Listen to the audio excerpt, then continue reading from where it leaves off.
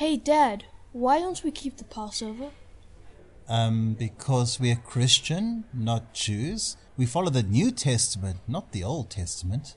Yes, but Jesus didn't come to destroy any Old Testament laws. Look, he said, "Do not think that I have come to abolish the law or the prophets. I have not come to abolish them, but to fulfill them. For truly I tell you, until heaven and earth disappear, not the smallest letter, not the least stroke of a pen, will by any means disappear from the law until everything is accomplished." So you're saying we have to keep all the Old Testament laws? Not me. Jesus said not even the smallest letter of the Old Testament law will disappear. Okay, let's look at some Old Testament laws. And you tell me whether you think Christians are meant to keep them. Sure, Dad. First, there's not only the Passover feast. What about Pentecost and the Feast of Tabernacles? Are we supposed to keep these too? I'm not sure. Are we? Here's another Old Testament law. If a man dies without kids, his brother has to marry the man's wife and have kids for him. Oh, that's weird. That means your dad's your uncle?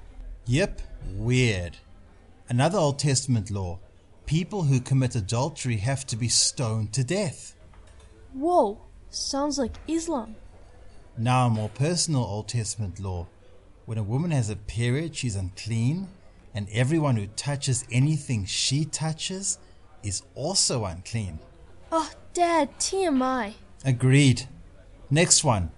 No work on the Sabbath. Nothing. Okay. And last example, you have to sacrifice animals for your sin. Oh, I know this one. Jesus is our sacrifice now, so we don't have to sacrifice animals.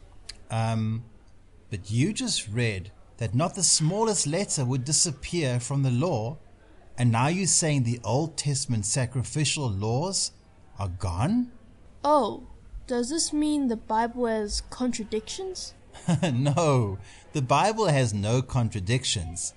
Let's read those verses again to understand. What did Jesus come to do? He said to fulfill the law. Does it say the law would never change?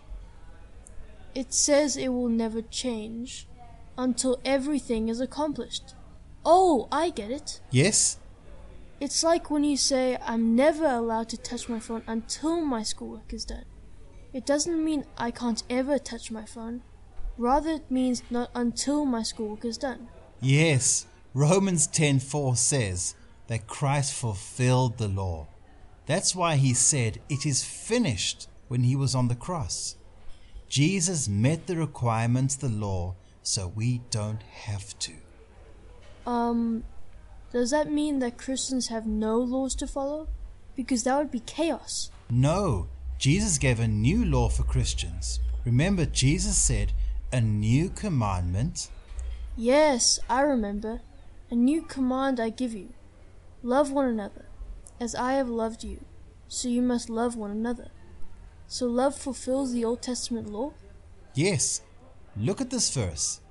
"Let no debt remain outstanding, except the continuing debt to love one another. For whoever loves others has fulfilled the law." Wow, it says love fulfills the law. Jesus said he came to fulfill the law. Yes. Let's read the next verses. The commandments: you shall not commit adultery, you shall not murder, you shall not steal, you shall not covet, and whatever other commands there may be are summed up in this one command: love your neighbor as yourself. Love does no harm to a neighbor. Therefore, love is the fulfillment of the law. Wow, that makes sense. Love means you won't steal, kill. Love means you won't hurt others. Love fulfills the law. Exactly. The Bible says Jesus met the righteous requirements of the law so we can be free to live by the Spirit. Oh, the Spirit. The fruit of the Spirit is love, joy, peace, patience, kindness, goodness, faithfulness, gentleness, and self-control. Against such things there is no law. Wow, it says against such things there is no law. You've got it. When we live by the Spirit's love, we automatically keep God's law.